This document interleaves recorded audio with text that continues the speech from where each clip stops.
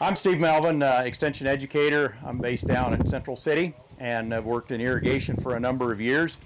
And when we start talking about nitrogen on an irrigated crop, we really need to think about irrigation being an integral part of that process of keeping the nitrogen where it belongs. You know, we can put on exactly the right amount of nitrogen and over-irrigate and leach a bunch of that nitrogen away and have nitrogen deficient crops. And we look at that and we go, oh, I guess corn does use more nitrogen than I thought for. So next year you think maybe you need to put more on. But no, the mistake was that you put too much irrigation on. And so really figuring out from an irrigation scheduling perspective what the right amount of water to put on the field is really critical. And then of course when we get to fields like these that are, you know, have some different soil types and some other things that are less than uniform, now all of a sudden we need to start thinking about, can we put that water on at different rates? You know, can we put more on over here where, you know, maybe it's a sandier soil and it doesn't hold quite as much. Maybe we put a little bit less over here. Maybe we've got a wet area that's kind of sub-irrigated where we don't need to put as much on.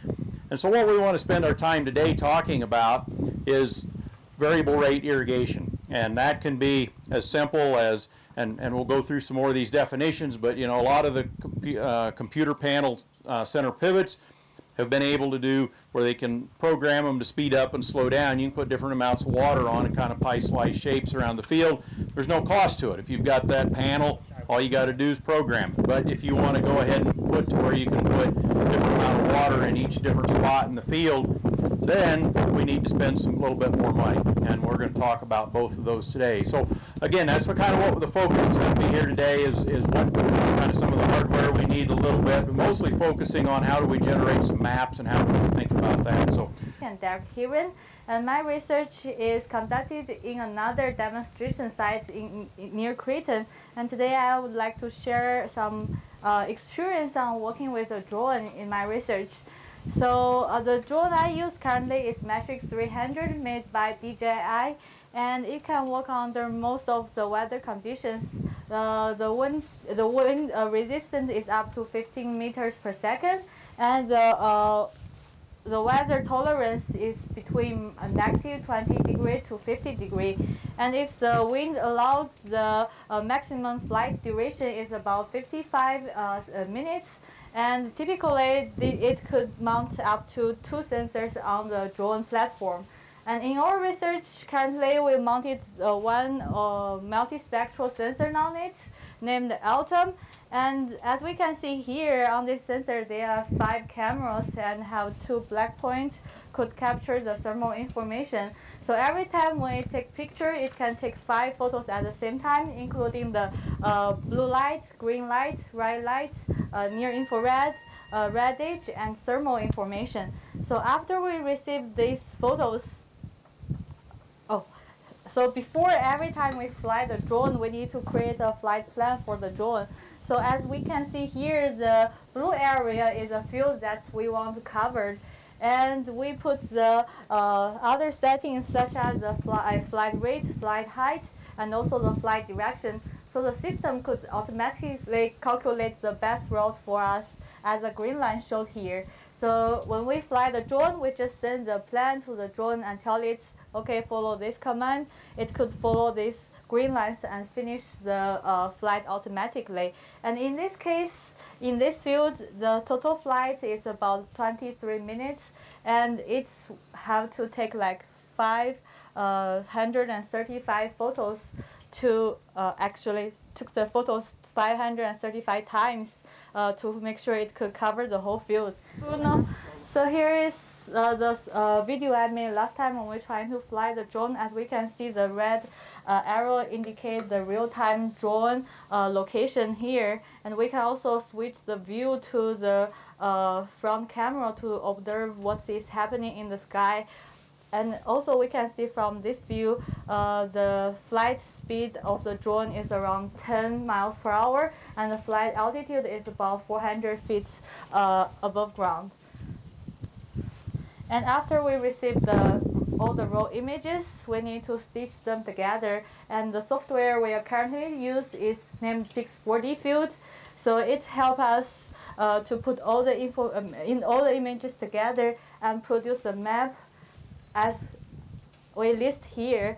So it's produced a map based on our demand. If we want to scout the field, we can ask it to produce an RGB map. And if we want to use it for the irrigation decisions, we usually use the NDVI map and thermal map. And in my study, we usually use the NDRE map to help us evaluate the nitrogen sufficiency over the corn. And besides the application of the drone in the irrigation management and the fertigation management, there are also many application cases of the drone, such as the early stage pest infection, and also some type of access on the hail damage, and also it can predict the yield on the beets. And we believe the development of this technology could help us with on the better understanding of the precise agricultural management. Hey, my name is Nate Dorsey. I'm an extension educator with the University of Nebraska.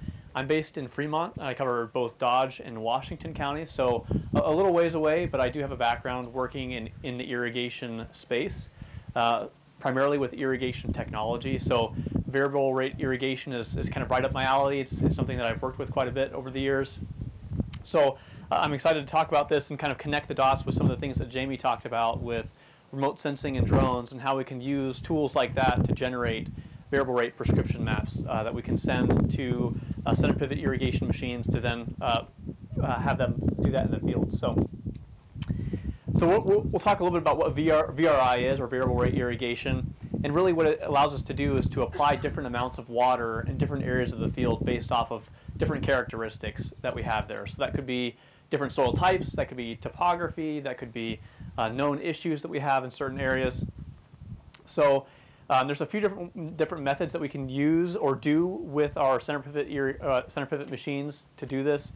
The first is speed control, and that's varying the speed of the machine as it goes around the field. So if we go faster, it's going to apply less water in certain areas of the field. If we slow it down, it will apply more.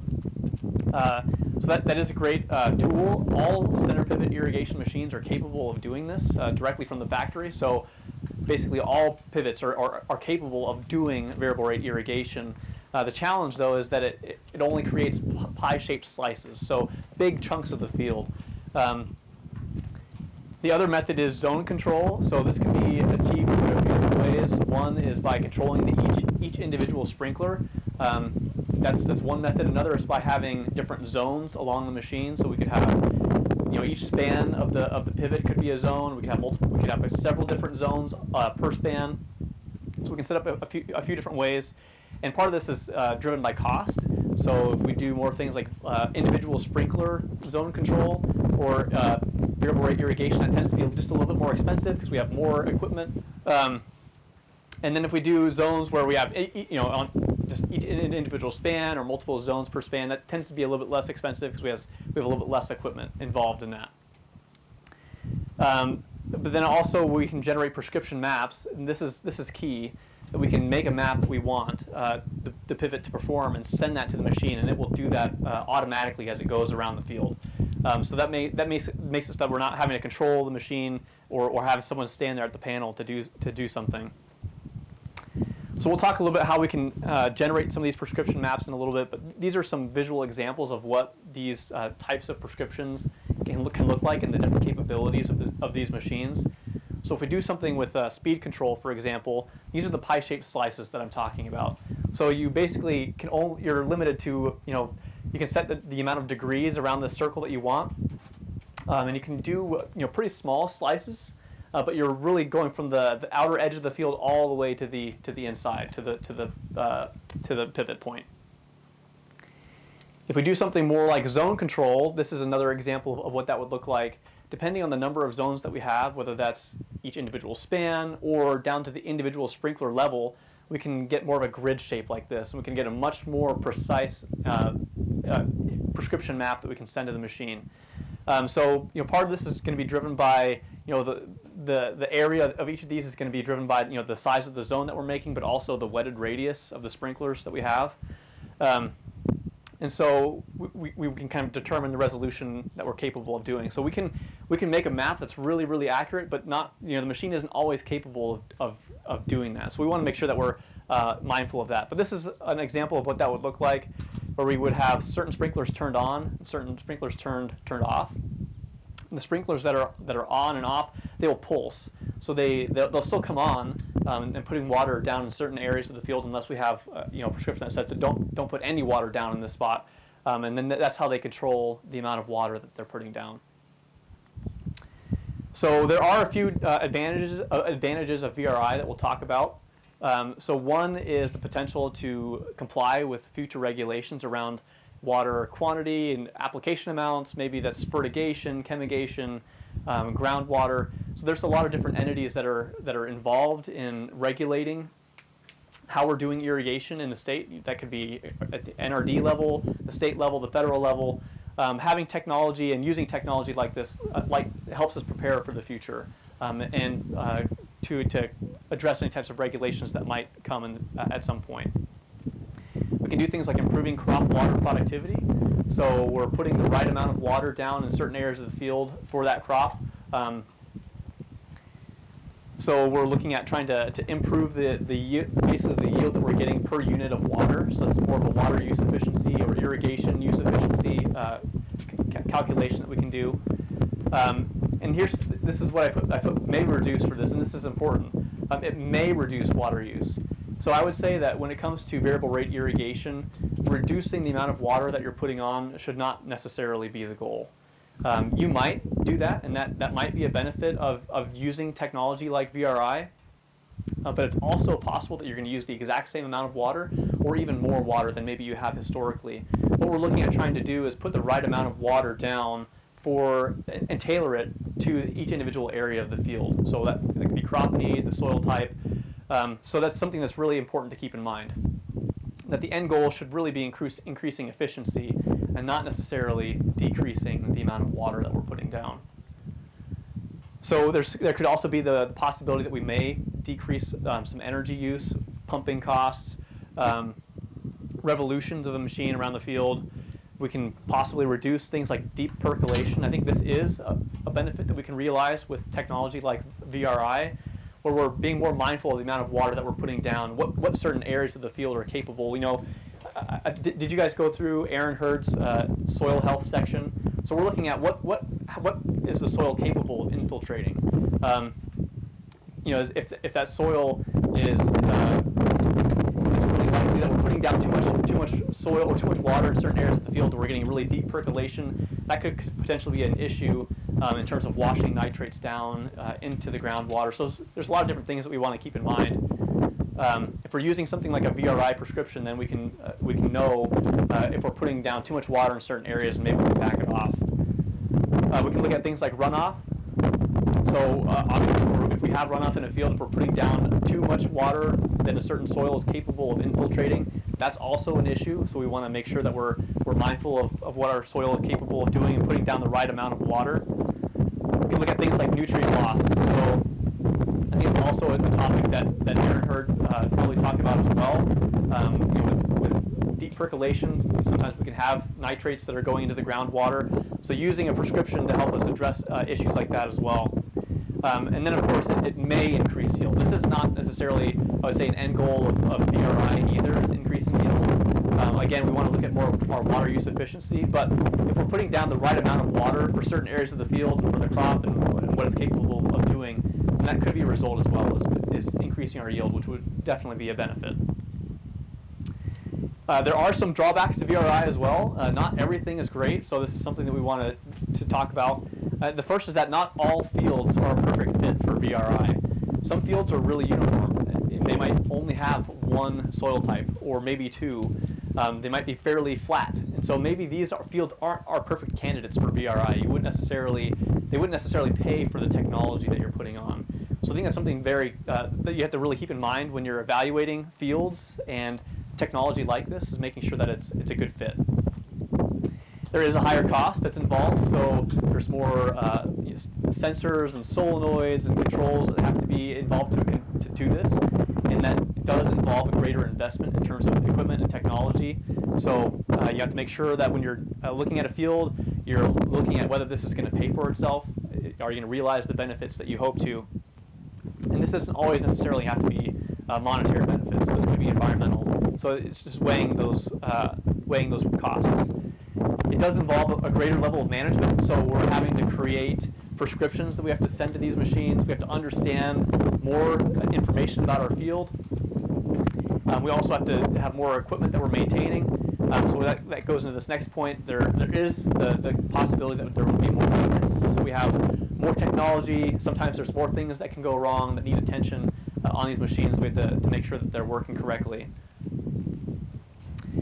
Sometimes there can be a perception that maybe generating some of these prescriptions is difficult. It might be starting out, a process to learn how to do, but we're going to go through with Bruno here in a little bit the process of creating a prescription, what that looks like, and how we can actually send that to the machines. And it's fairly straightforward, and I would say that once someone has experience with it and doing it a couple times, it's actually a fairly simple process. But it can be a little bit challenging, maybe if you don't have the right folks that are employed at the farm to do this first getting started. There are some things maybe around salinity that we want to be careful of as well. If we're applying less water in certain areas of the field, maybe we're not flushing the soil. So if we do have any maybe some salinity issues in the water that we're applying, we can see some increases in salinity in certain areas of the field. So that's something to be mindful of, maybe to watch for. So when it comes to variable rate irrigation, there's a few places where it really makes sense. So the first is research plots. Variable rate irrigation for staff at the university makes a lot of sense. This machine here has variable rate irrigation on it, and we have some research plots here. It works great for cases like that. It's very easy to make a prescription, to do certain things in the field. Addressing variability is another key point for VRI. So that could be soils or topography, things like that. So we're going to look at soil. We might have differences in texture, maybe organic matter, water holding capacity, topography. We might have higher areas of the field where maybe we want to make sure we apply more. Those areas might dry out faster. We also might have some low areas in the field where maybe we have ponding issues in certain years. We might have a waterway that could go through a certain area that we want to exclude and not put any water down. We could have some differences in residue in the field. We could have internal boundaries. So these would be things more like waterways. This could be a drainage ditch. It could be maybe a stream or a creek that runs through a field. This is important because in a lot of those types of things, we can't do things like chemigation. So we want to make sure if we're doing chemigating with pivots, VRI is a really clear way that we can turn off sprinklers as we're going through something like that. Could be a big benefit. There could also be some non-crop areas that maybe we want to avoid putting water down. So that would be maybe a pivot road. So if we need to frequently access the pivot panel or a tank for fertilizer at the pivot point, if we're irrigating over that, sometimes it can get really muddy or we can get ruts. So having something like VRI where we can just turn off the water over that area and then turn it back on as it gets back into the field, that can be a really clear benefit. Also, if we have cases where we have multiple crops in a field, let's say we have corn in one side of the field and then wheat on the other, and we want to be able to manage those different sides of the field differently. Steve also has some examples of some other ways that maybe we'll get into in a little bit that VRI is also really helpful for. So in cases where we have pivots on corners and we have two basically in a field that are watering, and there's usually an area where they intersect. So that's another clear area that we can talk about here in a little bit, and I'm sure there's a few others. So, and then things like variable rate fertilizer. So we can maybe not only do water variable rate, but we could also look at doing things like chemigating, or looking at the amount of nitrate that maybe we do have in the water that we're pumping, and applying that variable rate, applying that in the field as well. So Jamie talked about some remote sensors using drones, and that's one way that we can do that. Another is that we can use things like satellite imagery. We can get very similar data from those types of tools as well. But either way, they provide a unique perspective of the field that we just don't get when you're looking out. So, obviously out in this field there are different plots, there's nitrogen treatments and different things going on. When you look at it from here out into the field, it can be really challenging to see those differences. I could see some lighter areas here and there, but you can't really see the boundaries. From a drone, you can get a much better perspective, and I would say, if we were to fly this particular field, we would probably see some pretty clear boundaries and outlines of plots that we just can't see from the ground. So that's true as well. When it comes to generating a variable rate prescription map, this type of imagery is very helpful for knowing where we have issues. So for example, this is a field that has 2 different crops. We also have an area with some ponding and an area that's maybe it's a higher elevation, and so maybe we're just not really getting very good growth. But when we use tools like these types of sensors, so like we can do things like color, near infrared, thermal, multispectral, we can get a lot more data to understand what's going on in the field, the type of crop stress that we're experiencing, maybe whether that's nitrogen or water, and we can come up with and develop a prescription to help manage that. Because we have a really, an overhead perspective of the field, we can lay that over with some software that Bruno will show us what that looks like, and we can actually generate different boundaries and zones that we want to treat differently. So Bruno's going to give us some examples of some research that he's helped with, and then we'll get into the process of actually generating a prescription. So my name is Bruno Lena. I'm the extension educator located at Columbus in Black County, and also on top of Black County I cover Boone and Nance. I would say I've recently joined the team here. I've been in this position for 2 months and 15 days today. So yeah, I'm gonna talk a little bit of a work that we did in that I collaborated in Alabama before joining extension here. So when Steve, Nate, and I were talking on how we would bring a presentation for you guys, we said, okay, let's try to bring some data that could be used to show that there are benefits on using a VRI system. And then I remembered when we were doing this, that is one of the findings with this on-farm demonstration that I was helping conducting there in Alabama. So this field, as Nate was saying, has a lot of field variability. As you can see here, we have a sandy clay loam, and then as you move south to southeast field, you change to a sand loam. This is like a beach sand loam. It was super sandy, all the way to the deep soil level. So what was done here? Because this field has a lot of variability, this field had a variable irrigation system. And then we split in several plots, as you guys can see here within the zones that were delineated. And then we apply water differently in each of those plots based on soil sensor reading. So what we did, we installed soil sensors all over this field based on these areas that would be controlled by Auburn University or using those soil sensors. And the rest of the area was controlled by the farmer. So whenever the farmer decides to apply water, and then that was the timing for water, he would say to us, okay, I want to apply ½ an inch all over my area, and then we would take the readings for each sensor and apply that variable in a variable rate manner within this field. That allowed us to collect some data sets. So this is a corn field and data from 2018 and 19. So I want you to focus on those two big areas that I was referring to, the sandy clay loam and the sand areas. These are yield values. The red bars are the values that were gathered based on soil sensor and VRI system. And the blue bars are the numbers that the farmers had based on his irrigation scheduling strategies. As you can see, we had the same amount of, we yield the same, but we yield a little bit on this heavier soil texture, but we yield a little bit higher than the farmer in this sandy area. And the same happened for 2019. When you look only on numbers of yield, you might say, okay, the farmer is doing a really good job. But what I believe is most important is the amount of water that was put on each of those cases. So in here, we have what we put on water, so 3.2 in this soil against 4.9 was almost 2 inches less than what the farmer put out. But the soil, the sandy soil area that we have in that field, we apply more. And this pretty much happened for the 2 growing seasons.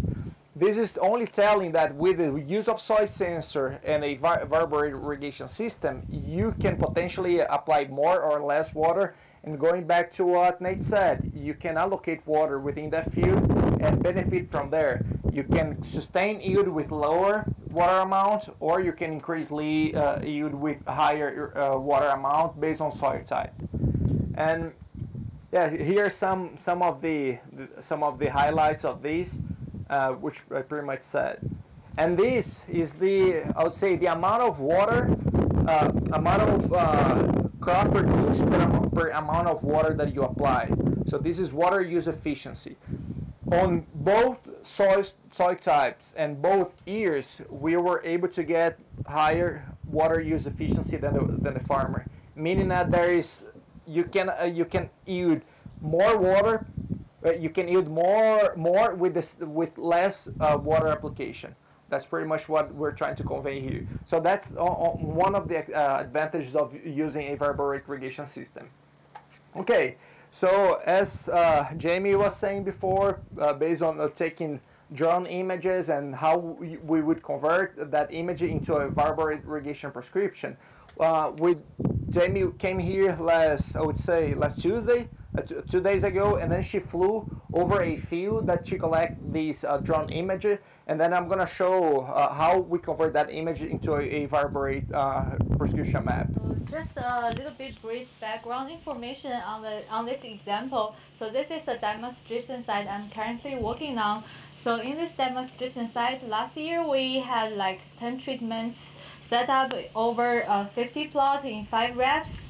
So each of the plot here represents 1 treatment in each rep. And every time, 1 day before the fertigation event, we fly the drone over the whole field to get the NDRE map. And then we calculate the average NDRE map for each plot and calculate the sufficiency index based on the formula here to receive to help us make the decision if the fertigation event will be triggered or not. And this is a several information map that can help us to make the irrigation decision. And this is what I took on Tuesday, and because the canopy hasn't been closed on that side, so it's kind of not that representative, but we can still read some information from the map here. As we can see, here are 2 creeks near the field. So we can see the temperature is quite low, so which means the water is sufficient in this area. And in our corn field, the color is yellow, so which represents the corn is under water stress, so it's time to put the water stress. All right, so let's go to the actual hands-on on how to bring this map here into a variable rate irrigation prescription map. So this is one of the softwares. There are, I would say, mainly 2 manufacturers that you can use in order to come up with these maps. And I would say they are fairly similar the way that is done. Each one has its own method or technology, but they function pretty much the same way. So this is one of the examples that we had. So in this scenario here, we have this pivot that has 7 span, and every span has 2 zones, and you can control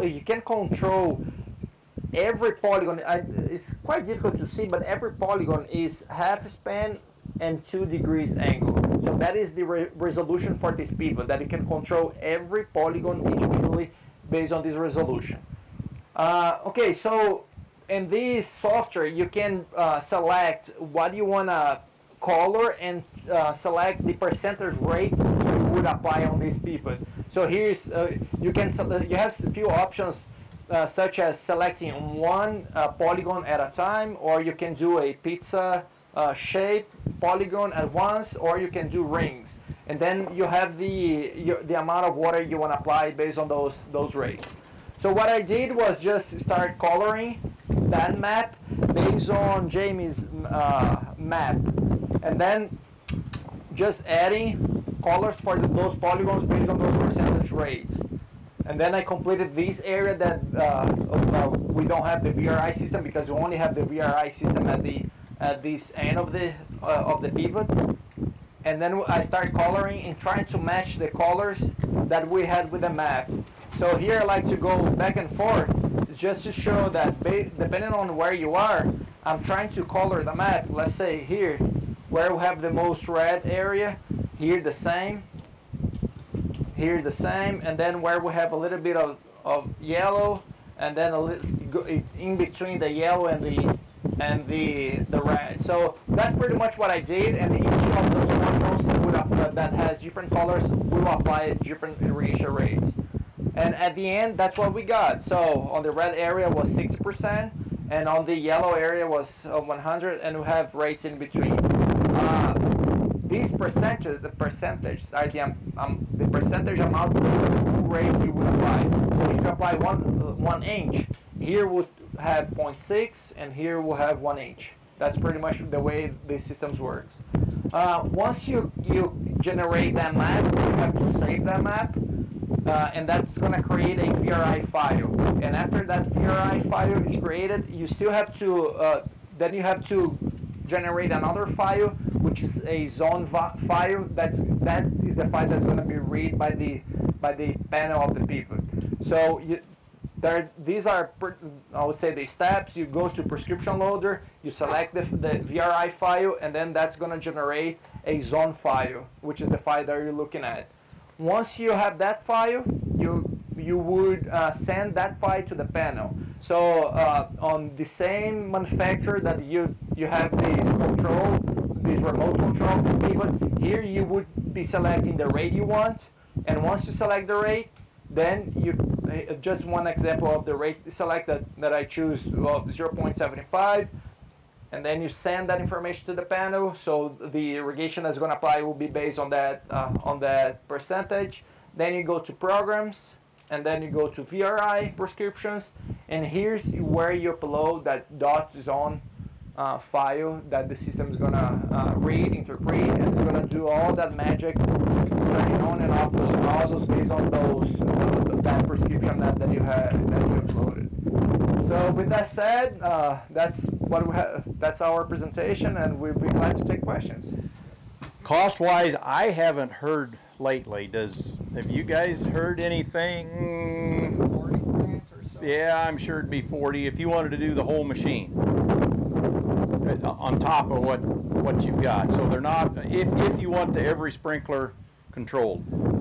Now, as we mentioned with the speed control, anybody that's got a computer panel, now the old basic panels, you know, they just had the timer on them, they can't do that. But even if you want that, they're $3,000–4,000 to get a new panel. So I mean, you can upgrade any pivot. Now the hydraulic ones create a little more of a problem trying to do that, but it's still doable. And so, yeah, the cost, but if you want to put it on every one, is up in that range. Now, sometimes you may not want to put them on every sprinkler, right? Because if the reason you're doing it is that you want to have a not apply water in a certain place. As Nate was mentioning, if you got like a pivot, if we put a pivot on the corner here, it would overlap out into the other machine. So maybe you just put the control valves on the outside 2 spans, and then when you came by where this sprinkler was at, you'd turn those off, and then go on by and turn them back on, and then when you got to the pivot over in that corner, you could do it again. And so it just a lot depends on what you want to do with it. And I think that's one thing that I wanted to add to here at the end. These equipment it's kind of your imagination is the limitation on how you would use them. You know, every field is different. You know, there's some perfect fields out there somewhere, right, that every square foot of soil is the same, and it's got just a perfect slope, so you can drain it off. You know, the soil's all nice, and you know, there's that field somewhere, right? I don't know who owns it, but somewhere that field. But every field has some challenges out there, and so it really makes some sense to, you know, kind of throw the typical plan away when you're thinking about VRI and say, you know, what does this field need? You know, why might it need a different amount of water here? Or, you know, we can put different amounts of nitrogen on as well, which is what they're doing here. And you guys heard Javed talk about that, how he was variably rate applying, because, you know, you keep the concentration of the nitrogen the same in the water, and then you just put on, you know, if you put 1 inch over here and half that much over here, if you put 50 pounds over here nitrogen, you're only put 25 over here. So, you know, depending on where you want to do that, you know, that's certainly an option. But you know, things like or that one, and I guess if you want to go back to it, that one slide that where you were showing the yeah, bounce on back to the one that had the, looked like a drowned out spot in the, yeah, it was closer back to the front. Keep going. There, that one. Go back one. So this field, it's out east of Grant, Nebraska. And it's a really super flat area, but they don't get a lot of rain. So most years, these kind of areas that are just flat and they drowned out, never drowned out, right? So most years they can farm this whole circle and everything's happy. But on the years when these drowned out, the variable rate system, now you don't have to put water on these areas. Or in this case, this was wheat. These areas drowned it out over winter. And so then he came back in, and I think this was corn on this side. So you can see he went back in here and planted in here and over here. It looks like, you know, maybe the wheat wasn't quite as bad, but it still wasn't as good. And so, you know, there's all kinds of things that you can do with it. You know, if you get out in Idaho where they've got really nice ground a lot of places, and then they got rock piles that just kind of show up, you know, just natural out there. They don't want to farm the rock piles. They can't, so they can just skip over those. You know, there's places in Nebraska where you get a big waterway. You know, it's just all of a sudden you've got a little canyon that comes up in your field. Instead of trying to farm through it, you know, they'll maybe make hay on that and it's just grass, and so they don't want to irrigate it necessarily the same as a crop. So you can make that spot. So there's, you know, kind of the you know, your imagination's a limit on what you can use some of this equipment for beyond what we talked about. And that's really what it was designed for, was with changes in, you know, soil types and putting different amounts of fertilizer and some of that on. But so, you know, I guess that's a long ways to say that I don't know exactly what it costs. You know, that's kind of where this started, right? But it depends on what you're doing with it and what you're wanting to put on. It really is pretty neat. I mean, the pivot's been considered or called many times the erector set of the farm, right? If anybody's old enough to remember what an erector set is. But you know, you've seen them show up on the truck. That's a pile of pieces. You know, you buy a new tractor or a combine, it all shows up assembled. But a pivot, they put it together, and a lot of that's because, of course, it's too big to haul down the road very easy. But a lot of that's because every machine's a little bit custom. You know, the length is different, or the span lengths are different depending on what you need to skip over a creek or something. You know, some got a corner machine on them, others have, I mean, most all of them will have a different sprinkler package on them. And so they're just really customized machines, and this is the same way. You can customize it at any level you want to.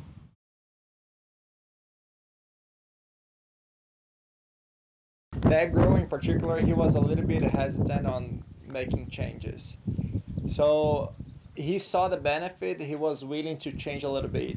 But in my opinion, what comes down to that field that has a lot of variability is really hard to find how a farmer is going to install 19 sensors, 10 sensors, or 20 sensors in a field to control that. That's going to add costs.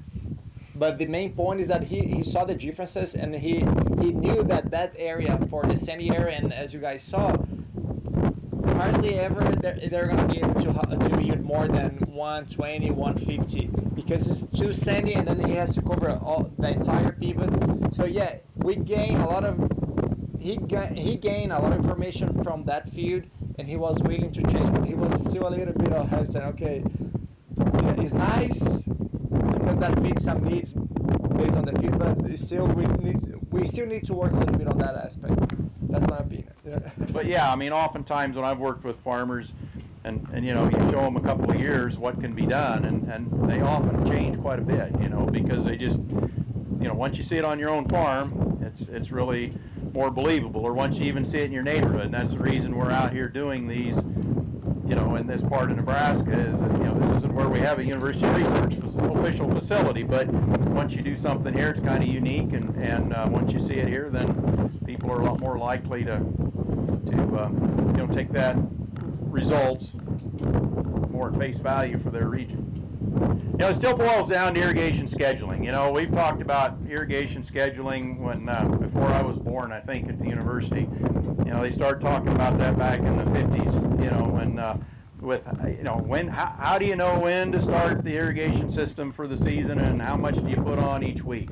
And that's still what this boils down to. And at some level, when you go to this variable rate stuff, and now we've got multiple zones out there, it really almost makes it worse than it was before, because now instead of making a decision for one part of the field, you got to make a decision for, you know, 4, 25 or how many zones that you put out there. And so that's still kind of the crux of the deal.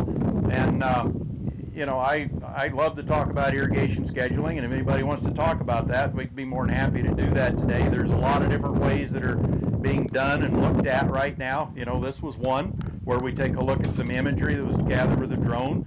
There's some satellite things going on that helps with that. Of course, soil water sensor world has, you know, got lots and lots of companies in it now. We still have a lot of crop consultants that feel pretty comfortable going out with a hand probe and, you know, checking the field and seeing what's going on with it. All of those are better than doing nothing. This past winter, I finished up, or this spring, we get Sam down in the upper Big Blue NRD area, and we've gotten some data from them, or I have, an extension from farmers that they require areas where their nitrate levels are going up to turn in a log from a, like, well, what Javed was showing with that blue box, or some soil water monitoring system. And the thing that I thought was interesting is that, you know, first off, you know, you can, I guess you could use the state that, you know, you can lead a horse to water, but you can't make them drink, because a lot of these farmers, even though they were required to have that, still didn't look at the data very well and make some decisions that were pretty obvious that they could have made.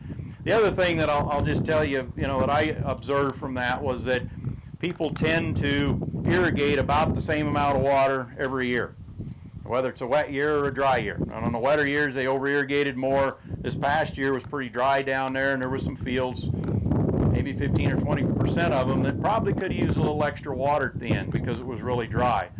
And so I think it really emphasizes the point that, you know, you got to fly by the instruments with irrigation scheduling. I mean, you got to have some means to see what's going on out there. It's not, your gut feel just isn't good enough. And I think a lot of guys, you know, my observation has been, well, they probably enough water out there, but they go ahead and put another one on, or a little quicker than they would, just because they're not quite sure, and so it's kind of insurance. And I think that's just the way it is. When you're not quite sure, you go ahead and, you know, you don't want a problem out there. The other thing that I observed from that, and I've seen this all along as well, is that towards the end of the season, guys always tend to put on a little too much water at the end of the season. And I think that's kind of because in the middle part of the summer, you know, it can be, you know, some weeks can maybe use 2 inches of water in a week. And then as the days are getting shorter and it's getting cooler, you don't need that much. In fact, towards the end of the season, it may be down to where you only need close to 1 inch per week. And yet guys have kind of got themselves, you know, in the mode putting that given amount of water, and so they kind of keep going with that. And so then they always end up with the field pretty wet at the end of the year. And when we take a look at nitrates, I think that really is a key thing, because I see a lot of these fields, you know, guys are pulling the stuff out by about the middle of September, but a lot of those fields just were pretty wet at the end of the year. You know, they probably, even though that's, you know, if you want to see where really great fields are down in that, you know, York, Aurora area along the interstate there, you know, that's that silt loam soil. It's really deep and holds a lot of water. And still, a lot of those soils were still only being able to hold maybe 1 inch or 2 of water before they were filled with meth. So typically we'll get that much water in the fall, but all the moisture comes over the winter and into the spring is going to deep percolate below the root zone. And if there's some carryover nitrogen or some that's mineralized out, it's going to carry it with it. And that's the reason that we really try to emphasize so much about timing on nitrogen fertilizer, because we kind of think about over-irrigating, but we don't really sometimes think about it in that 365 day out of the year perspective, because in the springtime, I doubt there's a field in the state of Nebraska that doesn't get above field capacity, even when you get clear to the panhandle where they only get 13 inches of rain, because we just have to leave the fields pretty wet. I mean, even if we dry them as much as, you know, the university recommendation on a good silt loam soil, it's only about 5 inches. On a field like this, if we get it that dry, it's probably still only about 2 inches or 3 maybe.